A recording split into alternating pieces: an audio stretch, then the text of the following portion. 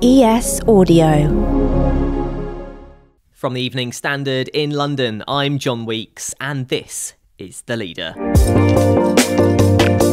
As the month of January comes to a close, along with it comes the end of many month-long detoxes, resolutions and fads. But there's one that's been growing year on year, reaching record numbers of sign-ups, and is seemingly having an impact on what we see on supermarket shelves and in restaurants. Yes, I'm talking about Veganuary. Since it started in 2014, when around 3,000 people signed up to do it, more than 2 million people have taken part in total. Now in its 7th official year, we're catching up with the man who started it all. Matthew Glover is founder of Veganuary, as well as MD of investment firm Veg Capital and founder of vegan fried chicken brand VFC. So Matthew, what do you put its success down to? Well, actually, funnily enough, me and Jane, my wife, who set it up, we stepped back about 2 or 3 years ago. So it must be because we've stepped back.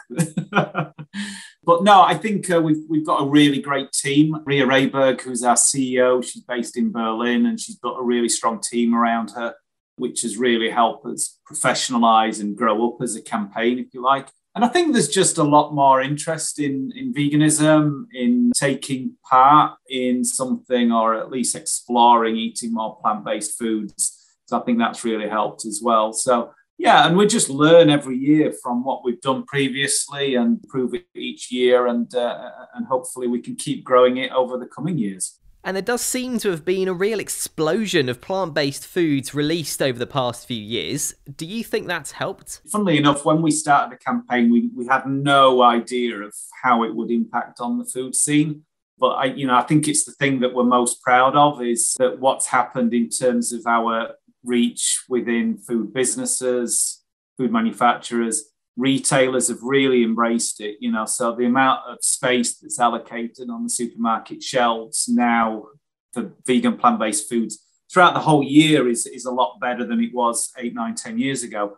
Now going forward, I know you're aiming for 600,000 sign-ups this year, but do you have an ultimate target for Veganuary? Do you want everyone to be doing it by a certain time? I used to joke actually back in 2014, we worked out if we keep doubling every year, by 2028, everyone in the world would be doing Veganuary. But realistically, to be able to continue doubling gets harder the bigger you get. So, yeah, ultimately, we're not going to stop until the whole world is eating significant portions of, if not all, plant-based vegan food. So we'll keep plugging away at it. Ultimately, what we need to do is just keep growing the campaign and doing the same things, but doing it more effectively on a bigger scale. So we want more people next year to take part. We want more food brands to join us and develop more products. We want to reach more people through the media. Every year in January, it is the time where the mainstream media talk about it a lot more. So, we need to keep doing that.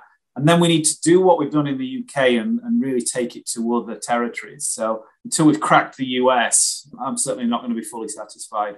Now, over the years, there has been some sort of backlash from farmers and farming groups who've tried to create their own campaigns to counter Veganuary. What do you make of those? They've all tended to be a failure, I would say. Veganuary didn't really work out. I think this year we've seen Veganuary, about regenerative agriculture. But look, all I would say is anybody go to Our World in Data and look at the environmental impact of food. And I wish the farming community would look at that as well, because there is this argument that they have that eating locally produced grass-fed beef is better than imported foods that are coming from other countries. But the science, the research, the data strongly suggests that the impacts are at the farm level, and it's not so much in terms of processing and distribution and packaging. They're relatively small impacts in terms of environment, so that the big impacts are at the farm level. So it really means the more we move towards plant-based foods, then we can free up a lot more land for nature. We can tackle climate change a lot more effectively. Yeah, I understand that farmers feel under threat, but vegans, we still need farmers. We eat the produce as well from the farming community. So it's not that we have a problem with farmers. It's just we think that the product range needs to change ultimately. Now, on the evidence so far, with that rise in the number of sign-ups over the last few years, it does look like people's perceptions around food are changing. Do you think Veganuary has had a role in that? Yeah, I mean, absolutely. I mean, we don't ask people to go vegan. We ask them to give it a go for a month.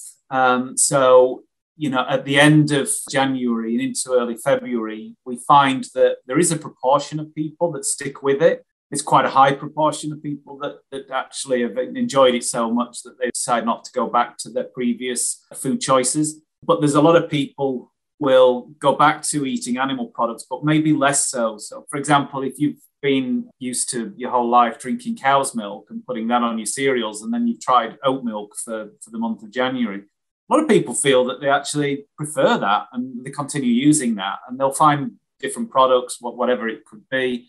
So that is then meant that we've got more people buying plant-based foods throughout the year.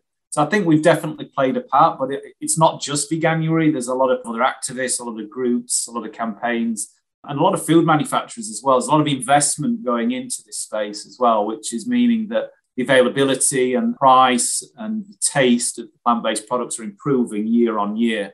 We're not quite there yet. Cheese is a bit of an issue. There's some great vegan cheeses out there, but a lot of people actually say, I could go vegan, but it's just the cheese, Matthew. And have you got an insider insight into the vegan cheese world? Is there anything going on that's ultra realistic that you know of? I think the secret ingredient in dairy cheese is casein, and that gives it that sort of stringy texture and the addictiveness. So there are people working on precision fermentation to be able to produce casein in a plant-based way. And I think once that technology starts finding its way into the hands of food manufacturers, I think the quality of the plant-based cheeses will improve dramatically. But we're getting there anyway without it. And it's certainly a lot better than it was 5-10 years ago, for sure. Now, I did want to mention London to you because it seems to be one of the big cities to really embrace vegan food.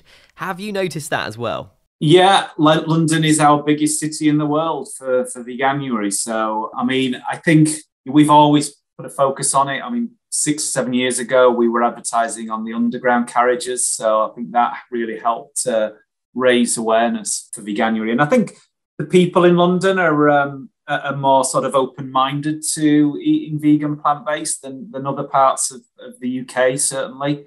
I grew up in Wakefield in West Yorkshire, and it's a bit of a desert for veganism, to be honest. But yeah, no, I think culturally people are a lot more open-minded, and there's a big scene obviously there. And, I see it whenever I do come down, the amount of vegan signs that I see in shop windows, it's just amazing. And that's it from The Leader. This podcast is back on Monday at 4 p.m.